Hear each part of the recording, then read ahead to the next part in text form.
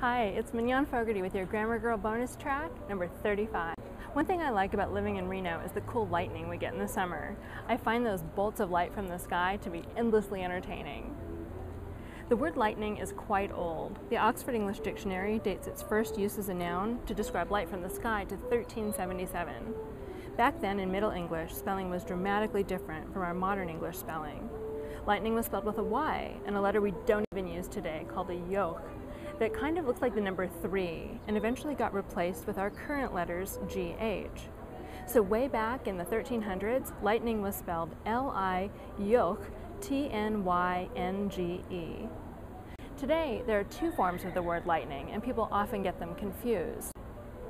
Dictionaries say that long ago, the two words were spelled the same. They both come from the word light, which goes back even further, all the way to Old English before the year 900. But today, the lightning we've been talking about, the bolt from the sky, doesn't have an E. It's spelled L-I-G-H-T-N-I-N-G. The other kind of lightning, what women do when they get their hair bleached, for example, is spelled with an E. L-I-G-H-T-E-N-I-N-G. Lightning without an E can also be a metaphor for something that's fast. Games, game shows, and even TV shows often have a lightning round. One of the earliest game shows to have a lightning round was the show Password in 1961. And Lightning McQueen was the name of one of the racers in the movie Cars. Two of my favorite quotations about lightning come from Mark Twain.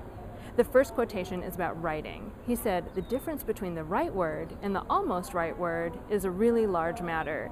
It's the difference between lightning and a lightning bug." The second quotation is about humanity, and I like it despite Twain's rough word choice. He said, "The trouble ain't that there's too many fools, but that lightning ain't distributed right." So don't be a fool and remember to spell lightning properly. If you're writing about someone lightening hair, it's spelled with an E. But if you're writing about Percy Jackson and the Olympians, the lightning thief, it's spelled without the E. My agent, Lori Abkemeyer, came up with a good memory trick.